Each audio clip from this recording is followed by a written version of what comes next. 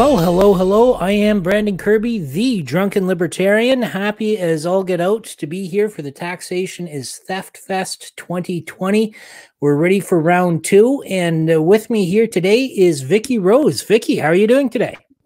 Hey, good morning or good afternoon. I'm not sure what time zone you're in, but I'm doing pretty well this Sunday. I'm on the east coast of the Great White North. So well, good afternoon. good afternoon. There we go. Yeah. Just by way of a biographical note, I wanted to say that Vicky has been politically active since the 2007 Ron Paul for President campaign, and is currently the Libertarian Party of Mississippi's District 1 representative. She is a mother to 8 children, motivational speaker, and ran for Mississippi State House of Representatives in 2009 as a Libertarian. And Vicky, you're talking to us today about protecting Kratom from Prohibitionists, how Mississippi fought back against the establishment. That sounds like one of the more interesting talks that we'll hear of the day. Well, I appreciate that. It's been a very interesting journey, and the story that I'm going to share about how I got involved with it is a little interesting. I'm not a consumer of it myself, but just a little correction. 2019, I ran for State House of Representatives in my district, so just this last year. Okay, well, sometimes I make stuff up, so you'll just have to bear with me. Hey, I do the same thing. Sometimes you got to do that. There we go. So, for the next 45 minutes, the floor is yours. Well, thank you. I appreciate it. So I'm just going to give you a little bit more of an introduction to myself. He did do the, introduction to the bio that I had submitted to Taxation is Theft Fest, and I appreciate that. So I ran in 2019 as a Libertarian for State House of Representatives against a long-term incumbent who had been there for, now he's 20 years now, and he hadn't been challenged in, I think it was 12 years. 12 years he hadn't been challenged. And during that campaign is when the Kratom issue had come up, and I had contacted the local Libertarian Party in my neighboring county when it came up for them, and I said, hey, you guys need to get on top of this, you need to fight this. And I don't know what happened. It was lack of communication, or things just didn't quite get going with the ball rolling there. But for those of you who are watching this and are not familiar with Kratom, some people call it Kratom. It's the name, the way it's spelled there is Kratom. And I'm going to give a little bit of background on the issue for those of you who aren't familiar with it. So Kratom is a plant. It's for the coffee species, and it is found in Southeastern Asia, and it grows on a tree. It's from the leaf of a tree. And they have been using it there for thousands of years for pain relief, anxiety, and a lot of the people who work out in the fields will use this plant to help them get through their daily lives. And in fact, the employers out there would say that they would much rather have a person be consuming Kratom for their pain relief and to help them get through their day in the hot sun and the hot work, rather than somebody that's using, say, another, like an actual opioid. And they're a more productive worker, and they're showing up to the work, and they don't have all the issues that somebody would that is consuming the opioids. So back in the 1940s, the government, I think it was in Taiwan, it's been a while, bear with me here, it's been a few months, I have a lot of things going on in my personal life, but the government out there banned it because they weren't receiving taxes on the sale of this product. So they were losing income. People were using this instead of heroin, but they were able to receive tax income on heroin. Therefore, it became banned. So it's been pushed around America that this is a dangerous product because it's been banned in the country from where it came. So, oh my goodness, we can't have this. But let's not tell the real story behind the situation. Let's make it look like it's a lot worse than it really is. So it came to America early 2000s, and people, I can talk to them and find out information from them about when they started using it. I've had people contact me that have said they've been using it as early as around 2009, 2010 in America. And in 2016, the US DEA, the Drug Enforcement Agency, filed a notice of intent in August of 2016 to say that they wanted to put Kratom on the list as a Schedule I substance. And I would like to emphasize the word substance there, because there's something else I'm going to be mentioning in a few minutes. But when they did that, it would take them 2 to 3 years to deem whether or not this product was actually harmful, like a public health crisis. So we're going to ask ourselves, what would have put it on their radar as to why they were choosing to put kratom as a dangerous substance, right along with heroin? And we've been battling marijuana, saying this is a Schedule 1 drug or substance, and it doesn't cause the potential harms that some of these other items do. So it has been used to self-treat issues like opioid withdrawal, because it acts on the opioid receptors. It is not an opioid, no matter what the naysayers and the fearmongers might say. It is not an opioid. People have been using it to self-treat symptoms related to chronic pain, chronic anxiety, PTSD. It comes in many different forms, such as dried and crushed leaves, capsules, tablets, like a gum or a resin type thing. And there is also a product for it, and I'll get into that a little bit more later. It's like an energy shot drink that can be found often at gas stations. So a number of states across America decided to start banning this product. So I believe it started somewhere like Wisconsin and Florida and Indiana. And if you look at those 3 states, they are the hotspots of where the opioid crisis actually took off from. And if this is something that's helping people overcome their opioid withdrawals, and this is something that's helping people to deal with chronic pain and anxiety without the side effects that opioids and prescription medications do, you can see the pharmaceutical companies in those states would be pushing to have this banned. So the components of this product, the mitragynine and the 7-hydroxymitragynine, are found to show like anti-inflammatory aspects to them, and an analgesic activity. Can also work, like I said, on the opioid receptors, and then neurotransmitters also, like adrenaline and noradrenaline issues. I'm not a doctor, so I'm just kind of regurgitating a little bit of information, and then also, parroting some of the stuff that I have become familiar with in the past with this. I am not a consumer of this product.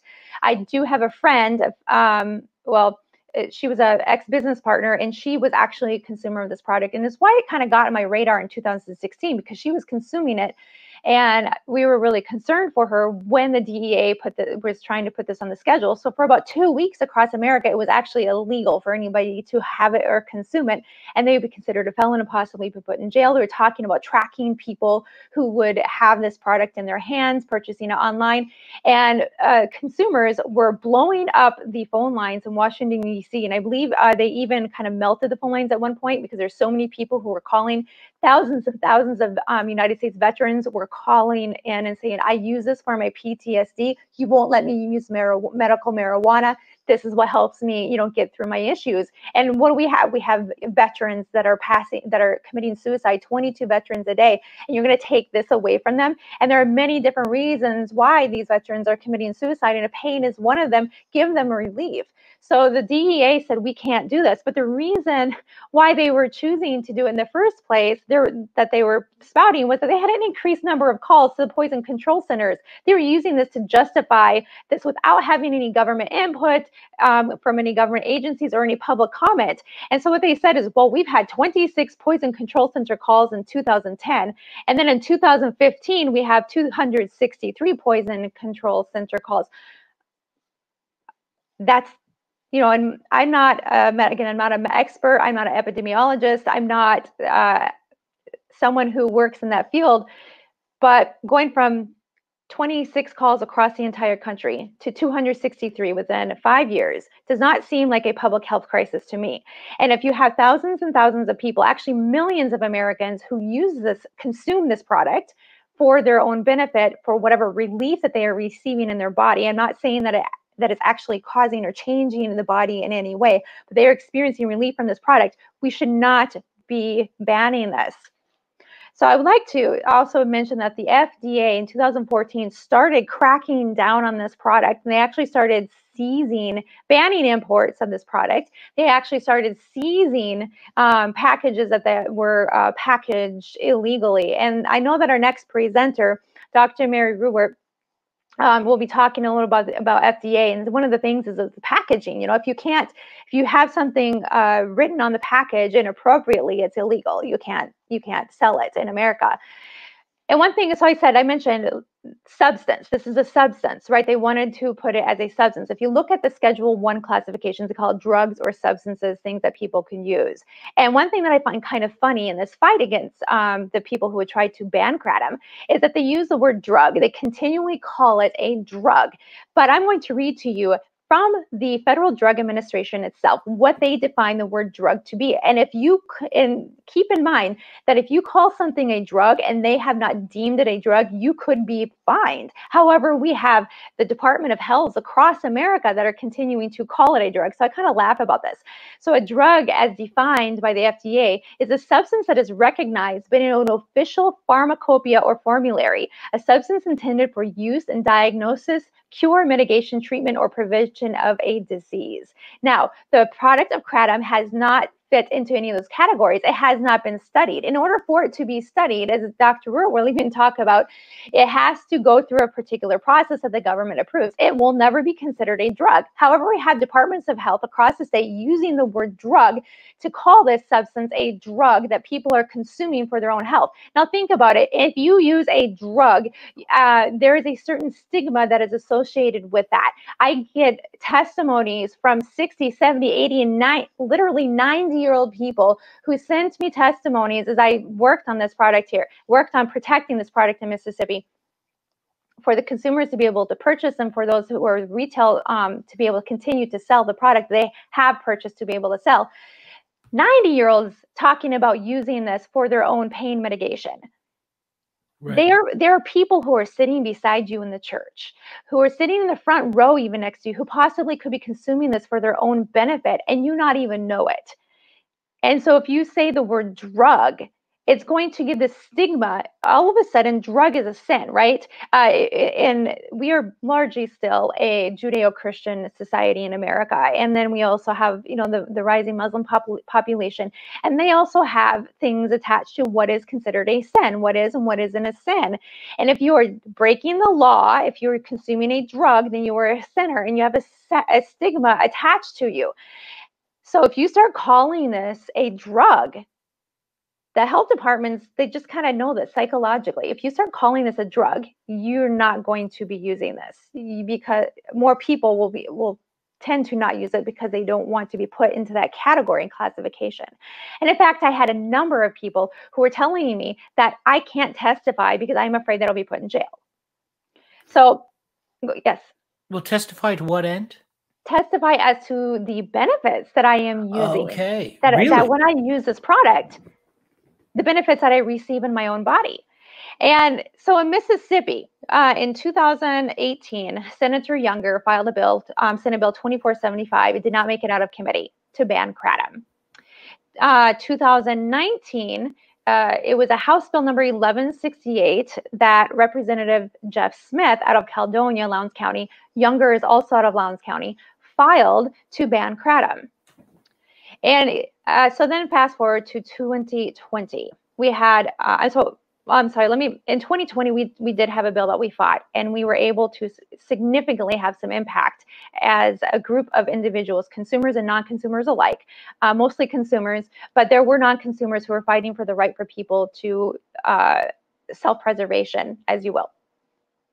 So the effort started in 2019 in Lowndes County. Prior to 2019, there were a couple of counties across Mississippi who had already banned the sale and the consumption and the ability to have the product in their own localities, their own local governments. And I'm not going to complain about that, because that is, in the libertarian world, we're talking about localism. Adam Kokesh, one of our presidential candidates, will talk about how localism is where we need to be working at the most local level. And that's absolutely true. And I'm not going to complain that local governments are taking their duly given authority to ban a product. However, let's take a look at this. Let's see if this is something that really needs to be taken care of. So we have in Mississippi right now over 30 cities and counties that have actually banned this and put it on a Schedule 1 classification list in Mississippi. So they're saying this is just as bad as heroin or crack, cocaine, anything of that nature. And if you are in possession of the product, or if you excuse me, or if you sell it, you stand to face a fine of $1,000 and up to 6 months in jail. Wow. Yes. So in Lowndes County, when in 2019, when it was quite evident that this bill was not going to make it out of committee, Jeff Smith, who lives in Caledonia, who is a representative from Caledonia, who had introduced the bill in 2019, went to the board there along with another private group and said, they call it the task force. This task force, who was met with the Mississippi Bureau of Narcotics, I'm sorry, the MBN, and said, this is deadly, this is dangerous. We've had, what is it? We've had about 18, I think, people who, no, 8 deaths last year. Okay. And this is very deadly. And it's being sold over at the gas stations, over the counter, and teenagers can get their hands on it. And we have to ban the sale of this right now, right away. So they did. With very little public input. And then it went from, so Lowndes County is my neighboring county, and it was actually part of the district that I was running for. My district for State House of Representatives covered a portion of Oktibbeha County, Clay County, and a portion of Lowndes County also. So these were my people.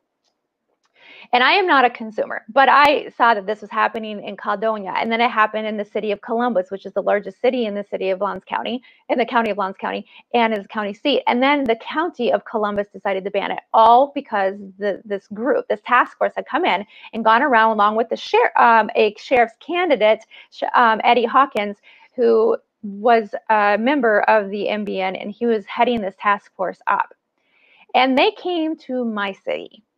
I'm sitting in a city council meeting, and this gentleman, I can't remember his name, Glenn Lautzenheiser, shows up along with Dr. Rhea, who is, he wasn't practicing at the time. He's an orthopedic doctor. And they stood up and they spent 30 to 45 minutes talking to my board of selectmen about how my city needs to ban this product. They're not even from my city. That pissed me off. You're coming into my territory. These are my people in my town and my community who are consuming this product. And you're going to tell my board of selectmen what we should be doing in our city because you're afraid of it getting into your town and your community is ultimately what it boiled down to. Because if we didn't ban it in Clay County or the city of West Point, then people will be able to drive over here 15 or 20 minutes and purchase the product for themselves. And then their police officers are going to be responsible for putting people in jail. Right. It's banned completely in the state of Alabama. And my city is about a 30-minute drive from the Alabama border. So okay. I noticed that the city selectmen at that moment in time, they said, we're not going to do this. We will have an opportunity for public comment. And then the group went to my county board of selectmen. I was there at that meeting, and I stood up and I gave a 12-minute speech, which was recorded and streamed online, talking about the fact that why should we be approaching this? Why should we be criminalizing something that you consider to be a moral issue? Because at the root of addiction is that it's a health crisis. And then you don't believe that somebody shouldn't be consuming a product. That is your belief. Well, leave that belief for yourself and for your household. But this is a moral issue. Why are we criminalizing something as moral? And I said, you will be turning the citizens of Clay County and into criminals with the stroke of your pen. Yes. And the board of selectmen didn't even realize this, because what this group was doing was they were taking the ban that other counties had put into place, like Union County and up in New Albany, and they had said, this is what's working everywhere else, so here, take this. Just put your county name in it and do it. This is what other counties are doing. And I held up this piece of paper with this ordinance, and I said, you are going to turn the citizens of Clay County and West Point into criminals overnight. You're going to put them into jail because they are trying to preserve their own life. The Ninth Amendment guarantees all rights that are not to be given to all individuals that are not exclusively mentioned in the Constitution. And our founding fathers had influence by Sir William Blackstone. And one of those rights that he recognizes is a right to property and self-preservation, to preserve one's own life. Right. Can you just slow down for a little bit? I'm a stupid dum-dum when it comes to American law. When you say Ninth Amendment, what exactly is that? Okay, the Ninth Amendment to the U.S. Constitution, it talks about, I don't know it verbatim, but the Ninth Amendment to the Constitution of the United States of America says that all of the rights that are guaranteed, the natural rights to all citizens, to all Americans, are guaranteed, even those are not expressly mentioned here. So Sir William Blackstone was a prominent writer during the time of our country's founding. His writings were actually number 2 behind the Bible. Okay, they were second best-selling writings in America, and they highly influenced the thoughts and the beliefs of how this new country should operate. And so there were 3 absolute rights to the individual that he identified over and over again, and the absolute rights were guaranteed by the Ninth Amendment of the United States Constitution. And Article 3, Section 32 of the Mississippi State Constitution echoes that very amendment. So I told my Board of Supervisors, I told the city Board of Selectmen also, that if you decide to ban this product, you are violating your oath. And I said, there are U.S. soldiers who are in our city, in our community, who are consuming this product to help with their PTSD. We have individuals who cannot go to the doctor. They cannot afford to go to the doctor. They cannot afford to get a prescription for the diabetes medication and the pain that's associated with it. But they're able to consume Kratom and pay $25 to $50 a month for that and experience relief. They're not on the medical system as far as drawing disability any longer. So they're not a burden to society any longer. It's a relief of the tax base when it comes to this issue. And they're a contributing member of society. They're happy, they're healthy, and their families are whole again. And you're going to take this from them with a stroke of your pen. Well, my Board of Selectmen said, no, we're not going to ban this. Next week, the City Board of Supervisors, my mayor, when we were in the meeting, I brought Yatin Patel along with me. He is a retailer of the product in my city, and he brought the product with him. The mayor of my city looks at Yatin and he says, are you collecting sales tax on it? Yatin says, yes, sir, I am. And he says, well, that's good enough for me. So they realized that this wasn't as big of a threat, though, as what this group is that's going around North Mississippi. So in 2020, we have another bill introduced by Senator Chuck Younger into the state Senate to ban Kratom. It was double referred. It was referred to the Drug Policy Committee, and then it was also referred to Judiciary B. And then it was also there were also 2 sister bills that were submitted to the House in 2020 by 2 different individuals to ban the substance. One was from a county who was already banned, and I don't recall where the other one was from. So they all had the same language and they all had the same intent behind them. So then it went to drug policy also in the House. And that committee is a lot larger than the Drug Policy Committee and the Senate. The Senate has about 52 members in the state of Mississippi, and our Drug Policy Committee had, I think, 11 or 12 members to it. So I'm looking down at the roster and I'm thinking, okay, we have some friends. I know we have some friends with this issue. We have some friends in the Senate who will say no to banning this, but it's very, very strong. The desire to ban this is very strong. Mississippi is a prohibitionist state. We can't even grow hemp here. We're one of the few states in the country where we cannot grow industrialized hemp. They are afraid of people that are going to get high off of it. There's a lot of misinformation about it still. And we're a state where we had, what was it? In 2018, someone in the city of Columbus, again, Lowndes County, who was arrested for 1,200 gallons of having 1,200 gallons of moonshine, who was harmed by the person having 1,200 plus gallons of moonshine, right? And well, you know, as a connoisseur of Scotch, there is a principle of harm. Moonshine is sub-quality alcohol. We need to raise the quality levels. Oh, I think some people would move to disagree with you there. Maybe I wouldn't use the state to impose that, but I insist. That would be the free market would take care of it. Absolutely. There we go. It does a great job of that. So we're in a state where we want to prohibit as much as we can. And I know that we were up against a big fight, and the consumers who had found me because of the Facebook live streams that I had done, they connected with me, they pulled them into their group. Like, you don't even consume this, and you're protecting me, you're protecting my life. But see, the thing is when I stood up to talk at my county board of supervisor meeting, I was the only one there. There were no consumers present because they all had been messaging me, telling me I cannot stand up and speak, because if they see who I am and they see that I'm consuming this, then they're going to come after me if they make it illegal.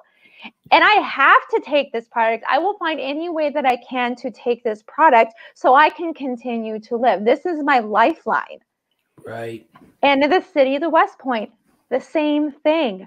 So we go up to Lee County and where Tupelo, birthplace of Elvis Presley, by the way, where they were trying to ban it, and they didn't ban it. What we find is that when we have individuals who are consumers and non-consumers that stand up against this task force that is going across the state, typically it is not banned. There has only been one county where it has been banned, where we've been able to go and speak at. And that was not a county, it was a city. The city of Boonville decided to ban it, and that was back in January. So county after county, we see this ban coming across the state, and we have individuals who are scared that this product is going to be taken away from them. I don't know how long we've been going here. If you could let me know. Well, I always keen to interrupt at any time, but we've got about 20 minutes left until formally we get to the Q&A. But if you want to go there early, I'm happy to play ball. No, I just have a list here, and like I said, I can talk for a long time if I need to. Yeah, I don't think you've ever encountered someone more passionate about opposing prohibition than I am. So the more you want to talk, the happier I am to listen. Well, thank you. Appreciate it. So we ended up we have the KCPA, which is the Kratom Consumer Protection Act. It has been going across various states. I believe Utah was the first one to pass it. The state of Georgia also has one. It's being pushed by the American Kratom Association. So the Kratom Consumer Protection Act actually protects consumers and the retailers to be able to sell this product without banning it. I personally don't like it. That's just my own personal feelings about it, because I don't think that there should ever be regulations being put on a product. I don't think that we should have age limits being put on a product. However, there is the reality, and as I talked to Dr. Mary Roort, who again is your next presenter here, I got on the phone with her. I was talking to her about the synthesization of this product. I was picking her brain on what are some possible solutions? How can we approach this? Because the senator that I was working with, who is on our side in the state of Mississippi, he says, give me some ideas, give me some solutions, maybe possibly that we can actually, make this thing work, some other options, even other than possibly the KCPA. And so I was talking to Dr. Brewer, and we both came to the same conclusion that the end goal is for people to be able to protect themselves and to be able to preserve their own lives. And if that means that we have to give a little and that they're still able to consume this product and they're not being told no right now, that is the end goal, because people are hurting. And once we can have other legislation rolled back as far as marijuana, ending the war on drugs, until that happens and there are other opportunities available for them, we need to protect this for the consumer as much as we can. So part of the Kratom Consumer Protection Act was to ensure that the products were not adulterated. There have been some products that the FDA has pulled as it's come into the country because it had salmonella in it. The American Kratom Association, the AKA, has said that, well, we need this to ensure that it's not got salmonella. I'm not buying that, because it's already protected that way. We've already seen evidence of that happening in the market. And but they want to be able, again, to protect it in the end. So the individuals who consume this were pushing KCPA, pushing it left, right, and center. And They're looking at the AKA and saying, where are you in Mississippi? We're dying here. We're dying on the vine. So I said, you know, we're going to go down. I have a group of people who I've been in communication with. They've never been to Jackson, Mississippi. They've never lobbied before. They don't know anything. So I said, you know, I'm going to take you guys under my wing. I'm going to show you how to do it. And that's why I wanted to do this presentation here with the Taxationists FS, because I want people to see that there's a process and there's a way that you can implement these steps for yourself. All you need is a group of people who are extremely passionate about a topic, and there's a passion is what drives you. Yes, there's going to be frustrations, there's going to be road bumps along the way, but you have to hold on to your passion. So what we did was we walked right into the state capitol. The bill, we knew which committees it had been assigned to. Committees had not started meeting yet. The legislator had just started, the lawmakers had just started coming to Jackson. They were communicating back and forth, having little bitty meetings here and there, getting a feel for what the bills were. So nothing had been discussed yet. And that's the right time to really start getting in front of your face of your lawmakers. So what we were doing was we were encouraging people. I created a template for individuals. I said, okay, I want you to send this message to your personal senator, to your personal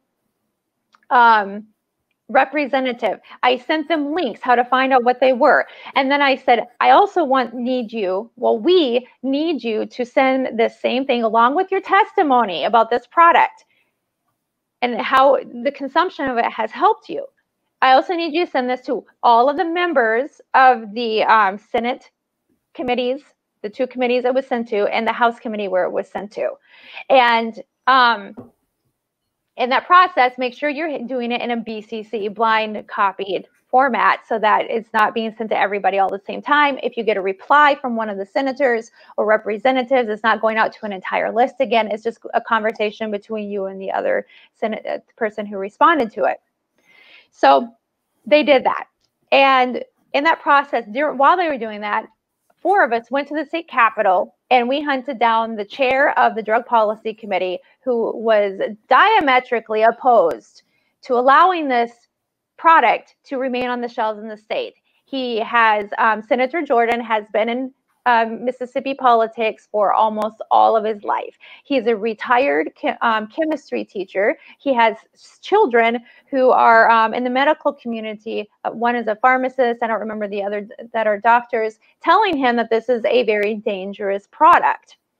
And so he's listening to all this information. Dr. Rea comes in with the Lowndes County Task Force. Glenn Lautzenheiser comes in. The Mississippi Bureau of Narcotics comes in. They have his ear before we get to him. And so we get to him, and he was very kind and very nice. He told us he would give us a platform at a public hearing. Didn't really believe it. And then we move on to a couple of other key members within the various committees. Walk downstairs the first floor. I don't know if you've heard of the name Chris McDaniel, but he ran for U.S. Senate 2 times in the state of Mississippi, very contentious races. And so he kind of, he knows me. We've never officially had met before, but I said to the gals who were with me, I said, you know what, we're going to go to McDaniel's office because he's going to be a friend with us. And he's on drug policy and judiciary be in the Senate, and he's going to help us with it. So we walk in his door. He's getting ready to walk off to a meeting with the governor. And I said, no, we need you for 10 minutes. And he said, well, explain to me what this is briefly. So we explained to him what it was. We talked to him about the product. And he said, you're right, this shouldn't be banned. And he said, I'm going to buy some of it myself and see what happens to me when I take it. And so we had a friend right there, along with Melanie Sojourner, who was a vice chair of the Drug Policy Committee. In the end, the Drug Policy Committee ended up adopting the KCPA instead of banning it, where they actually made a decision rather than just letting it die. But we did have some other struggles. So the AKA was not, they had hired a lobbyist in the state of Mississippi, and the lobbyist was only focusing on the House. And the consumers in Mississippi were saying, why aren't they helping us? Why aren't they helping us? Where is this lobbyist? We have had one conference call with the AKA. They say that they're helping us. We don't see anything. I give the AKA a call. And Mac Haddo calls me back, and he has an understanding that I have been opposed to the KCPA publicly, but I am not pushing anybody to not pass the KCPA. Personally, I'm opposed to it, but I'm not pushing anybody to not pass the KCPA. And so I said, your lobbyist, I don't know what he's doing. Nobody has seen from him. We've been down at the Capitol. We've been talking to people. We can't find your lobbyist.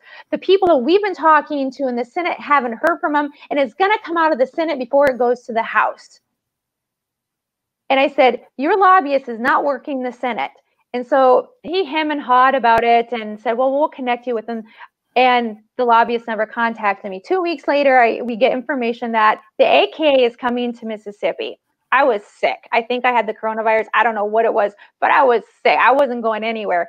But the other ladies showed up there. They're getting the ropes. They're having fun. They're learning how to pull people from off the floor, sending messages to them, talking to them face to face, shaking their hands, handing them packets of information, getting in front of the people, being very aggressive with this, building a little army of Kratom anti-prohibitionists for Mississippi. And we were leaving an impression. And this is what everybody can do with every topic that they're passionate about. It just takes a matter of people. And I have 8 children and I'm doing this, y'all. Okay. I have a very busy life. I am a business owner, heal thyself. I work with clients one-on-one online, day in and day out. And if I can do this, you can. You can find time to take off work or however it is that you're going to meet in front of your lawmakers and talk to them about this issue. So the AKA actually came down. I told Leslie, I said, you know, Leslie, tell them that they have to meet with Chris McDaniel because I hadn't met with him yet. I called Chris McDaniel as soon as I found that they were there that day. I said, have you talked to them? Say, no, I haven't talked to them. I don't even know who they are. Okay, that tells you what the AKA is or isn't doing. So they go and they meet with McDaniel. We had a public policy, we had a public hearing set up within 24 hours. So as an individual activist, working as a libertarian, I am seeing the value, and I have seen the value, and being pragmatic about some things. Yes, we can be staunch and we have to stand our ground about certain issues, but we have to be able to work with both sides of the aisle, work with groups that we might not necessarily totally agree with to get to the end goal. And what people aren't understanding about the libertarian candidate for president, well, they might sound a little out there with some of their ideas. What people have to understand is that they have to work with Congress, but their ideas can influence some of the things that Congress is doing and turn the ship and steer it in the right direction. Definitely. That's why we don't need to be afraid of even some of the more robust candidates who are being maybe a little on the radical side with some of their stances and what they want to do. So we ended up in the end result of all of our activism. I had sent out emails, I had sent instructions, I sent out pictures even. I created a document that had the pictures of every single senator on the Drug Policy Committee so people could carry it with them and identify them in the rotunda and pull them aside and talk to them. I worked on sending out emails. Okay, this is what happened. Now we had these meetings. Now these are the emails that have to be sent out. Here's a custom email for you to send to your friends and families who are not consumers, who support you in this. This is a custom email. Have them edit it to their liking, but also ask them to send it. Here's a list of people. Here's their Twitter accounts. Here's their Facebook pages. Here's their Insta Messenger. Please be kind. Do not talk to them in a harsh way. Kindness will get you so much farther than people who are talking and calling names and trying to divide. But be passionate. Steer your passion in a healthy direction is one of the most important things that we can do. So what was interesting though was the emails that I personally was asking people to create somehow I think was getting to the American Kratom Association because I was seeing them send out almost the same exact thing to their email list of thousands of people across Mississippi after I was sending it out. So we can be innovators. What we need in this country are solutionaries, people who are willing to bring solutions to the table. And in fact, one of the solutions that we need, I'll talk about in just a second. I want to tell the story of what exactly happened in Mississippi. So what exactly happened was it passed out of the Senate. The KCPA did. It got to Judiciary B. Judiciary B killed it. They decided not to bring it to the floor, not to send it to the floor, because the Mississippi Department of Health was in their ear telling them that this is bad, bad, bad, bad, bad. The Drug Policy Committee met the same day as Judd B. in the Senate. The Drug Policy in the House met the same day, same time. So while the AKA was upstairs with the Senate Judd B., we were downstairs in the House Committee listening trying to talk to them and hear what they might be saying about, they decided to not even take up the issue. They decided to just table it. And then it gets out of Jud B, and they said, we're not going to do anything with it. So that means there's no Kratom Consumer Protection Act. I find Dana Criswell in the rotunda, and I said, because he was on House Drug Policy Committee, I found him at about 11 o'clock in the morning, and I said, they decided to kill it.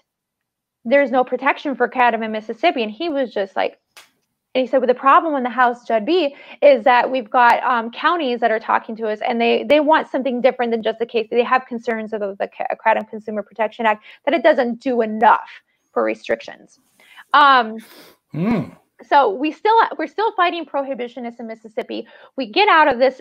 We get out of all of the goings-ons, I guess you could say, of this, and we find that Boonville decides to ban it after we had spoken with them. And there are other, the task force, I think, is, you know, we're still inundated right now with the coronavirus. We're trying to keep on top of it, see what people might be trying to do under closed doors. And there's something really interesting when you bring up coronavirus. There's something really interesting about some of the aspect of the product of Kratom, the mitragynine. It does have it actually does have a component to it called quinolizine. Does that sound a little bit familiar to you? Quinolizing? Quinolizine. Quinolizine, no? So you've got the HCR, the chloroquine, the hydrochloroquine, the HCR that President Trump was talking about. Okay. The dichloroquinoline, which is a product of the HCR, which is a component of the HCR, is in the same family as quinolizine, which makes up part of the components of mitragynine. Now, I don't know if they are in the same family, if they have the same effects, but there have been some people who have talked about the possibility that this product itself could have a little bit of benefit for the immune system for individuals with this virus. There's no evidence for it. Some people have questioned that. I just kind of bring that up as a little, interesting fact there. One of the concerns that we have in Mississippi when it comes to Kratom, other than it being trying to prohibit it, the attitude toward it, calling it a drug. If you're on parole and you're found with Kratom in your body, even though it's not on the schedule as a Schedule I substance, you're thrown in jail. You come out of prison, possibly having used other types of harder drugs, and you need relief or you need anxiety relief. We know that prison life isn't exactly easy for somebody. It can bring a lot of post-traumatic stress to an individual, anxiety and grief and other chronic pain that people might have been dealing with. They get out of jail, they're on parole, they're going through their drug testing. If they are found with Kratom in their system, they are thrown back into prison. In fact, I don't know if you're familiar with the issues that we've been having in Mississippi with the prison deaths. Back in January, we had riots, we had prisoners dying left, center, and right because of the conditions in Parchman, one of the oldest prisons in the state. One of those prisoners who was killed was put back into jail because he had Kratom in his system. Really? Wow. He was in his mid-20s. We are killing people with our policies. By sending this to the black market, it's deadly. And if we send it to the black market, it risks being adulterated, right? As with anything. Yeah. And that's one of the things that the Kratom Task Force is going, the Lowndes County Task Force is going around the state saying.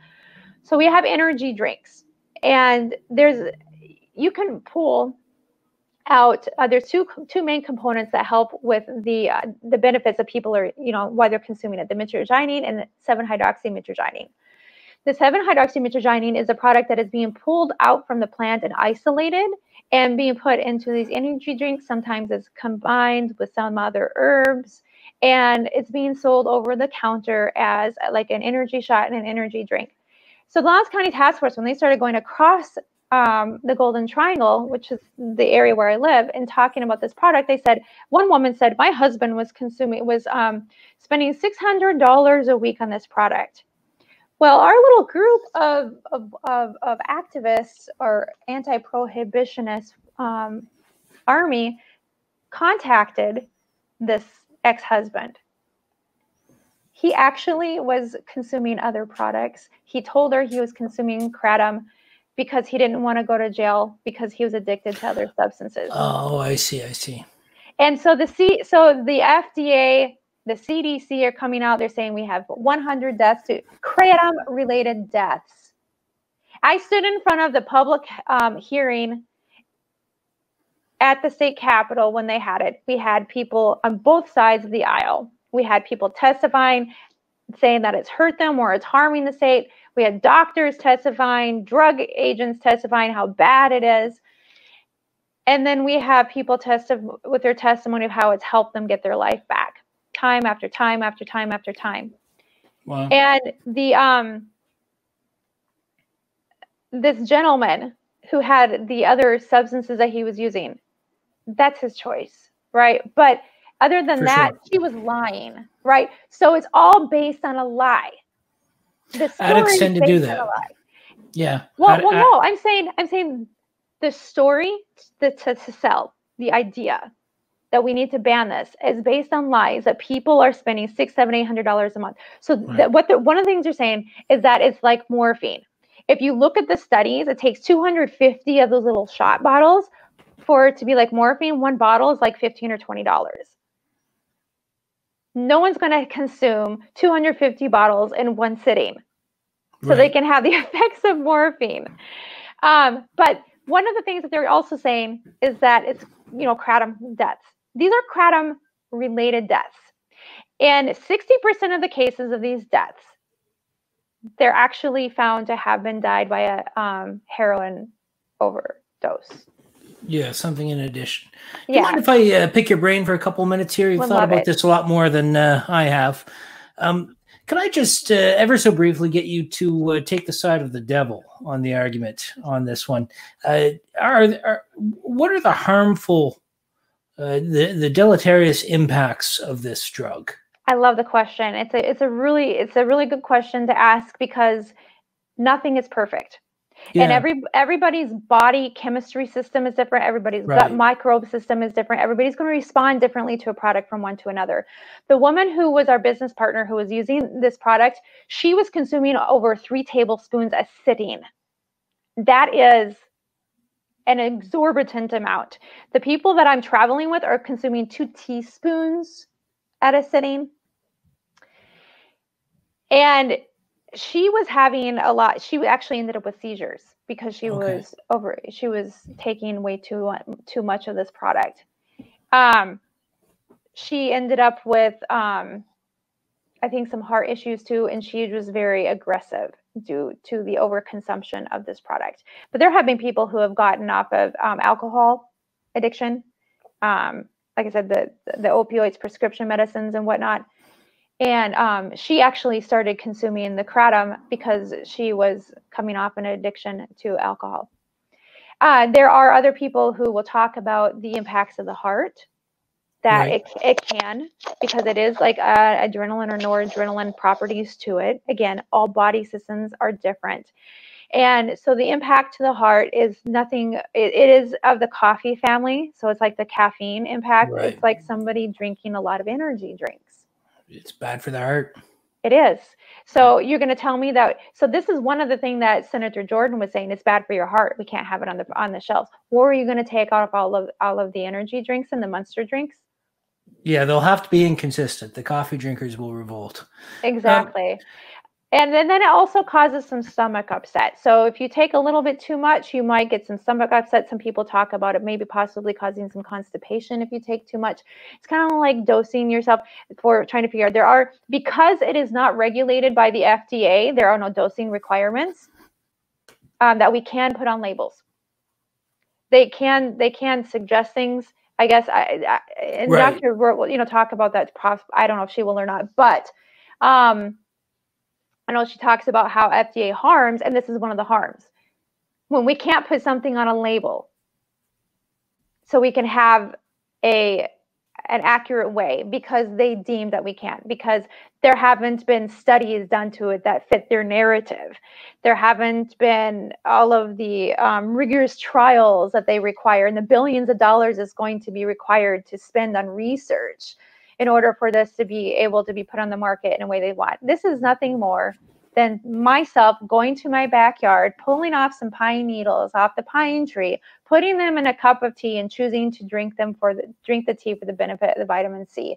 It's, you know, it's something that I can choose to do for myself. Can I overdose on vitamin C? Absolutely. Right. Right. And it's up to me to be self-aware with that.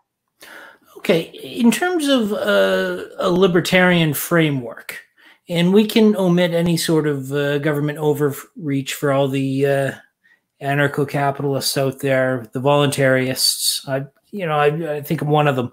But omit the government overreach, assuming it's just your private property. Where is it that you draw the line? I wouldn't be comfortable with somebody doing meth on my private property. I don't think I'd be comfortable with that. But I certainly don't have any sort of a problem with somebody smoking weed. And from what you're describing here, it sounds like the cost-benefit analysis is definitely worth it for this product. Where would you draw the line as a private property owner, where you'd say, you know what, I don't know that this is couth? It's up to the individual. I mean, a business owner can decide to sell it or not sell it. Right.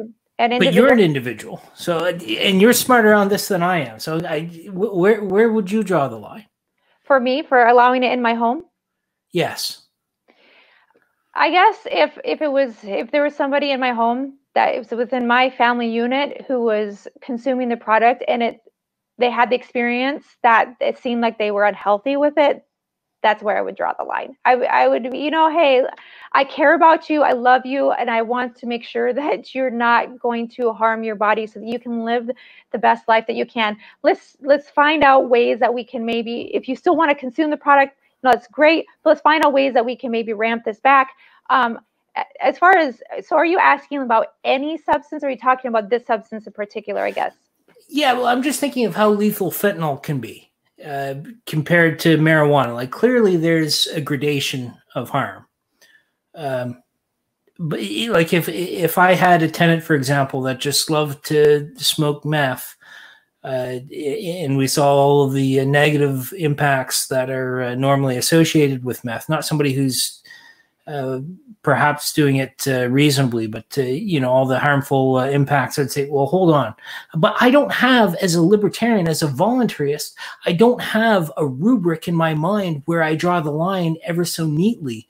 I think it's a case-by-case basis, really, quite honestly. Yeah. And when we're self-governing, that's what self-governance is. Taking every situation in life and every circumstances on a case-by-case basis.